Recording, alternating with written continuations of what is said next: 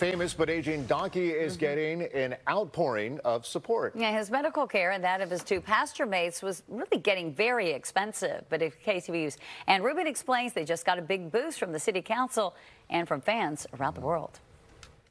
This Palo Alto pasture is home to an aging celebrity. If you look closely, you might recognize him. Perry was the model for Donkey in the movie Shrek. It actually is pretty amazing how much of this donkey they got into that character. But as Perry grows older, his list of ailments also grows. In fact, he and his friends Buddy and April are racking up the medical bills. It's just expensive to keep them up, even if they're healthy, and so we're dealing with these ailments and getting them treated. That falls to the community. The Barron Park donkeys are cared for by a team of 30 volunteers, and they just caught a lucky break thanks to the Palo Alto City Council. Whatever money we made, up to $10,000 they would match. So the fundraising began in earnest, and that's when another lucky thing happened. Perry had his big 30th birthday bash, which drew national attention. Money started coming in from all over the country, at least 15 states, at least 5 countries.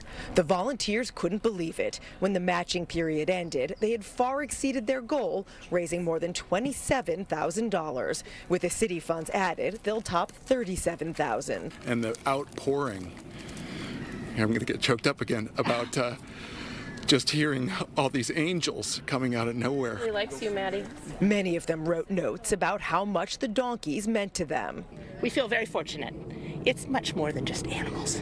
It's the connection. There have been donkeys here since the 1950s. Perry, Buddy, and April are just the latest. They're practically city mascots, and they greet dozens of families each day. It's something that everybody in Palo Alto is pretty proud of. I think that they're here and that we can come see them. I think it's amazing when a community can come together and give these guys a good rescued life to live out their days and be comfortable and loved.